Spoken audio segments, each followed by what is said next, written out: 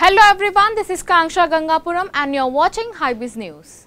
Tata Power Solar Systems said it has commissioned India's largest floating solar power project of 101.6 Megawatt Peak MWP in Kerela backwaters.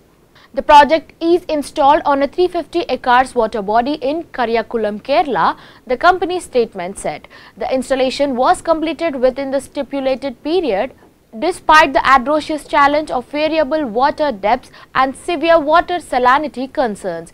This project is the first in floating solar photovoltaic FSPV through power purchase agreement category. The commissioning of India's first and largest floating solar project is an innovative and incremental step towards meeting India's sustainable energy goals, said Praveer Sinha, CEO and MD of Tata Power. Power purchase agreement has been signed with the PSU client, wherein the entire power generated from this plant will be used by Kerela State Electricity Board KSEB. Ashish Khanna, President Renewables Tata Power, said the project reinforces Tata Power Solar's commitment to leading India's transition towards a green future and achieving the collective vision of realizing 500 gigawatt of energy through solar power by 2030. Signing off, keep watching Hybiz News.